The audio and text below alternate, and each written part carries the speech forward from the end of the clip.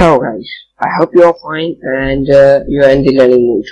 So, by the way, if you don't watch the previous videos, then do so. The link of the videos also will be in the description and also showing on the right hand side of the screen.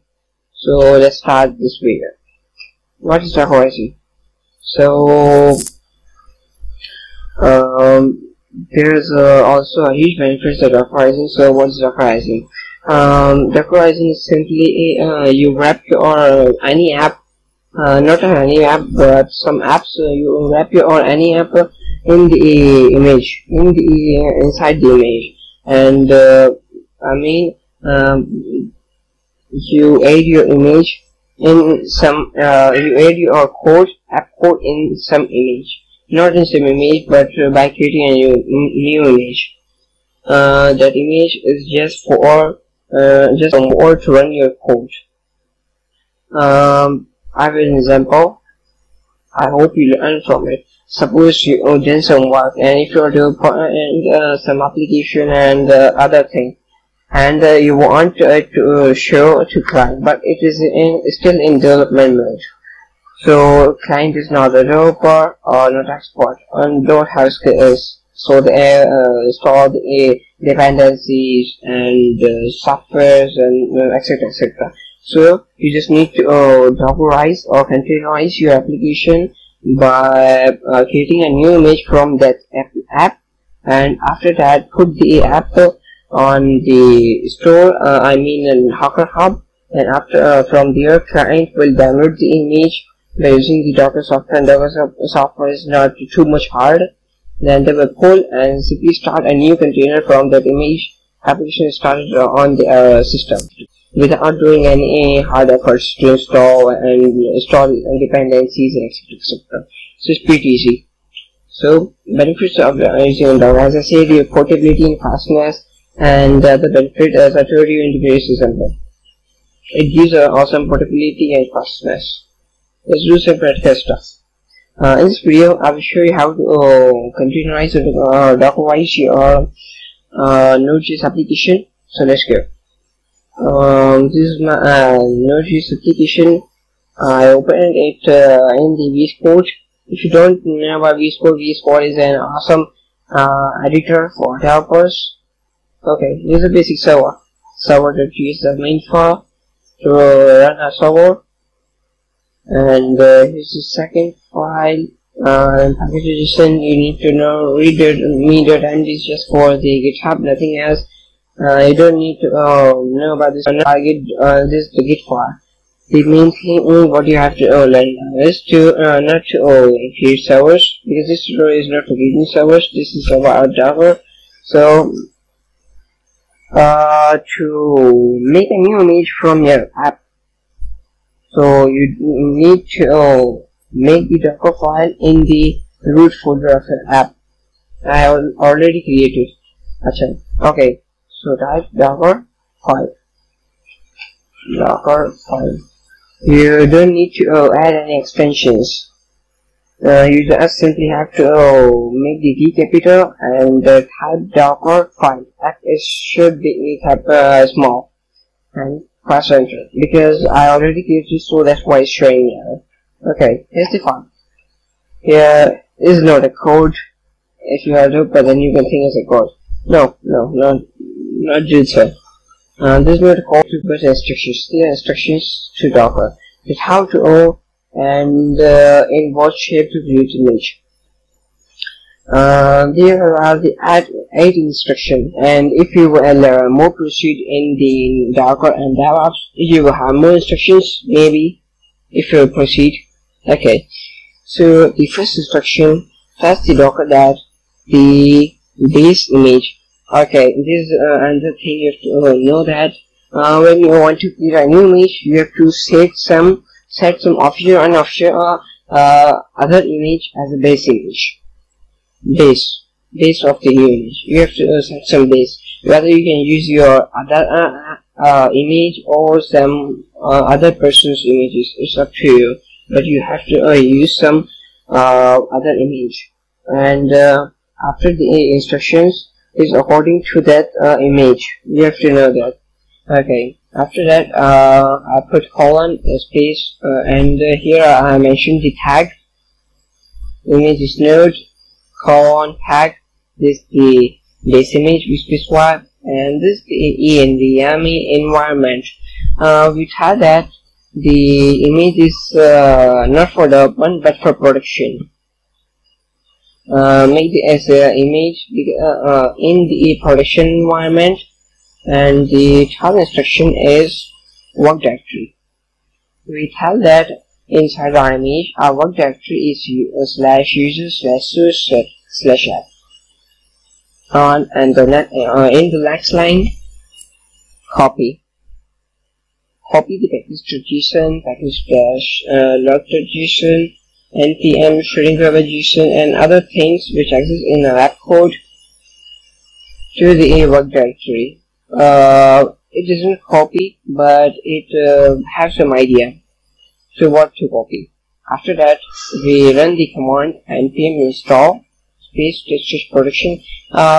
These are just the instructions. You don't need to too much know about them. So this instruction you need to understand that, and inside the image the app dependencies are installed through this command. After this, copy. This copy is just give the Docker an idea, and some app code is copied, but this copy it has Docker rat. This application code copies application code in this URL, in this image, in this folder which exists in our image, and is copied. App dependencies installed already. So what you have to do now? Expose our app into the 8000 port number 8000. After that, we can run the command npm start. When this command runs, inside a package.json, node space server.js, our app is started. I mean our Node.js server, or you can say the app is started. So, as I said in the images video, that inside the images there are layers, and inside the layers there are files. So what's layer another?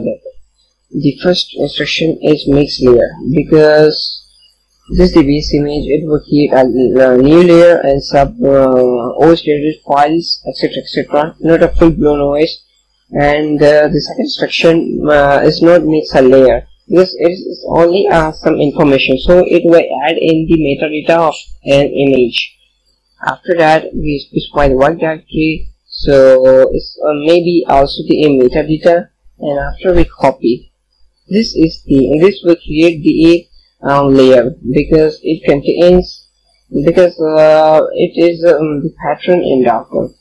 And after that, when we run npm install and this other unpacked task, then a new layer created, which exists all our dependencies. And after that,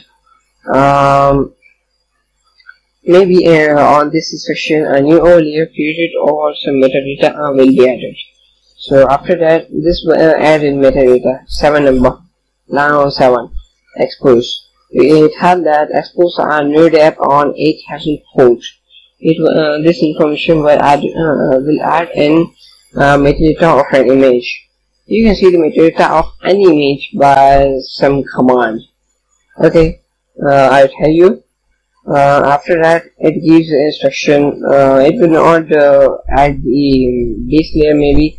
So the command to know the metadata of an image is what images we have now. This is the normal you can think it is a CMD, but it's integrated terminal with VS Code. You can open your CMD or terminal, whatever you are using, open according to that. I type local images. Command is the same for all OS. I have these 3 images. Hello world. Okay, so I show you for Alpine. Docker image inspect, and now what you have to type is Alpine and specify the tag which is edge, as I said here. enter. Yeah, here's the metadata, and here the layers ID.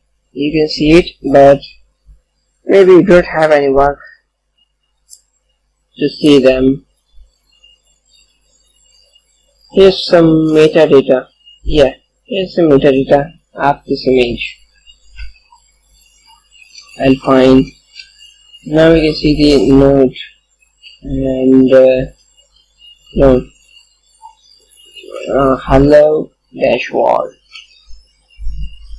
The metadata is same, not the same, but different. Okay. Here the more information about the image. So just close. I hope you learn how a Docker file is organized and how to write it. If you're using another base image, you have to write the instructions accordingly. These instructions will not work if you use the another base image. Base image is here. Okay. Now our new image is not created up till now by our code. So what we have to do now is to write this command: docker image build -t, and what we have to do now is to specify the name. I said hello dashboard. No, I said hello, and the tag is down space dot. Okay, what this command is, you have to open your command prompt in the main folder. Okay, wait a minute.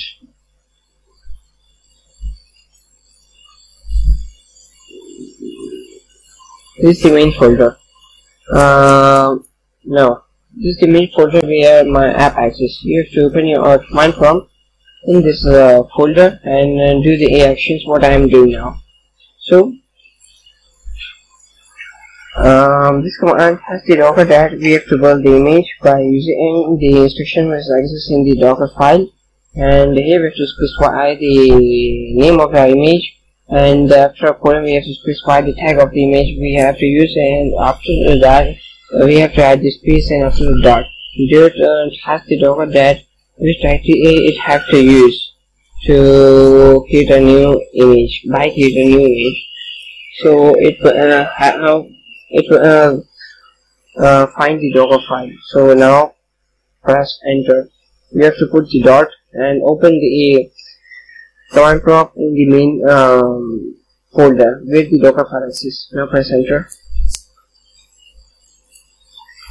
Now note colon 9.11 dash alpine image does not exist in a local repository, so it is downloading from the registry into a local registry. It will take time.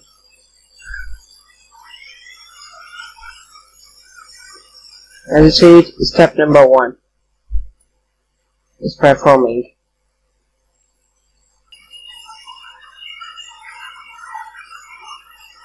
First step is done, 4 done, 5 done, and now the dependencies are now storing.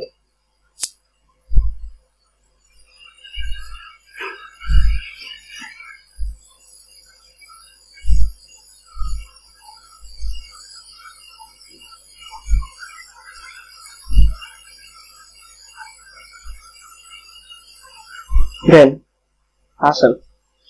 Now let's check our image access in a local repository or not. Docker backup in Docker images.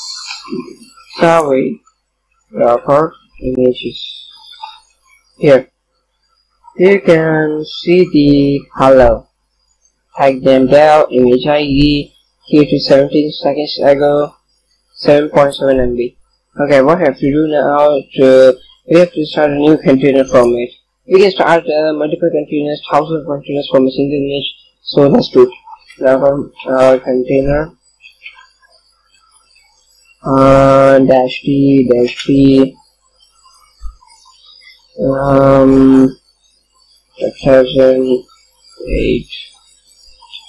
1000 hello dow.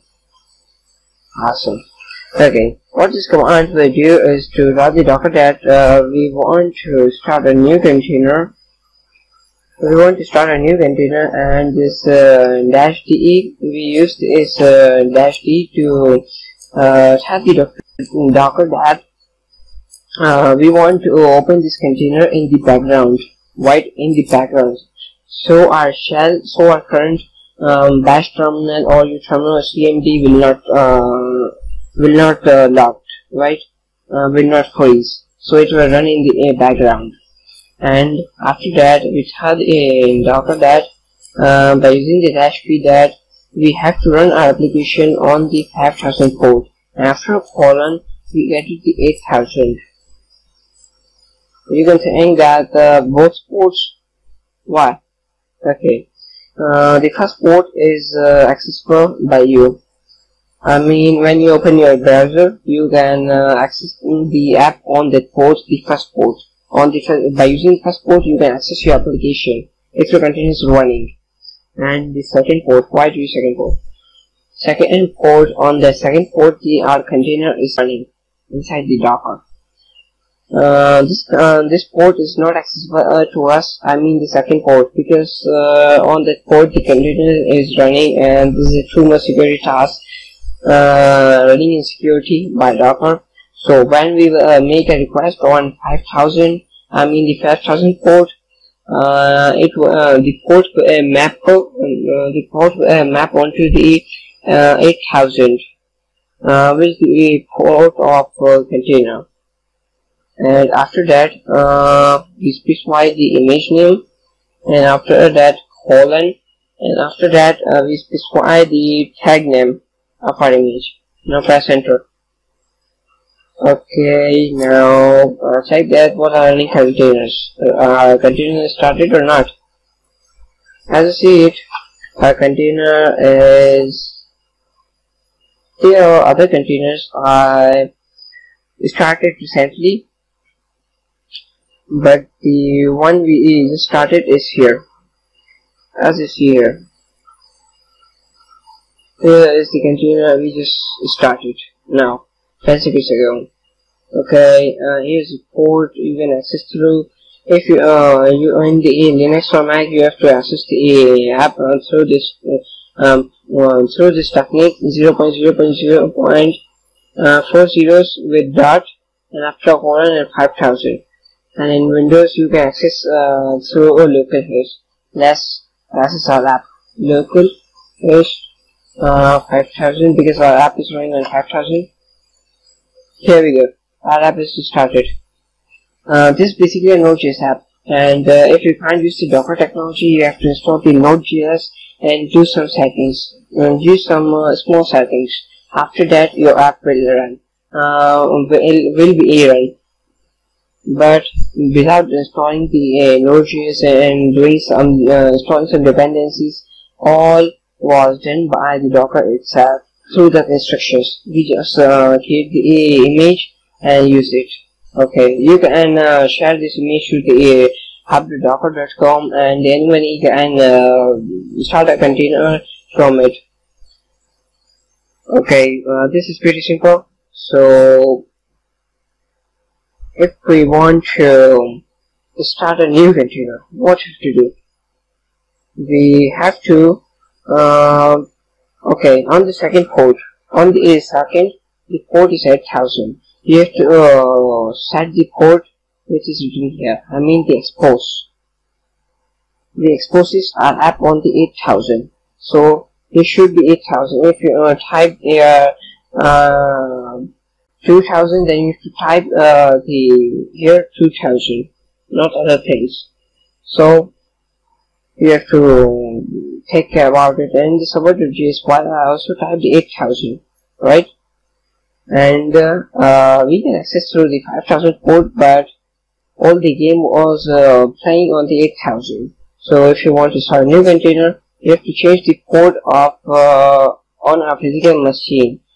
You say 4000, or you can say 9000. You can use 19000. But the second port will be the same, right? You don't have to change the second port. Press enter.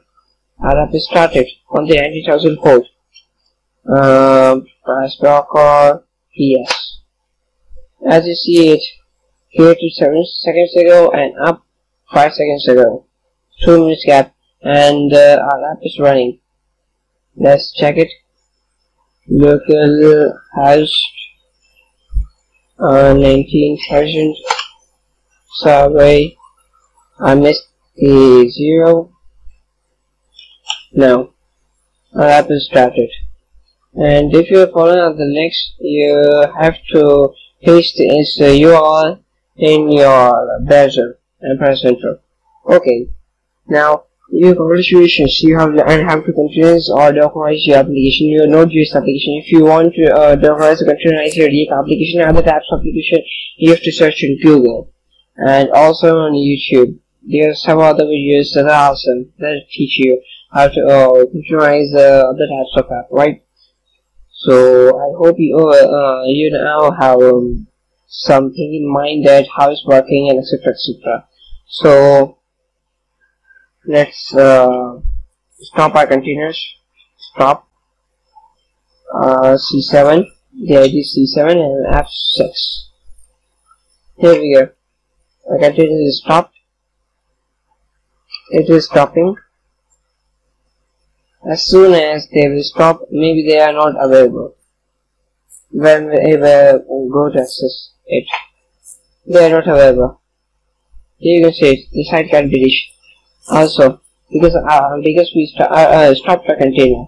If you want to start a container, you simply start an ID or name of your containers. Press enter. Now reload. Again, okay. C7 started. It is starting.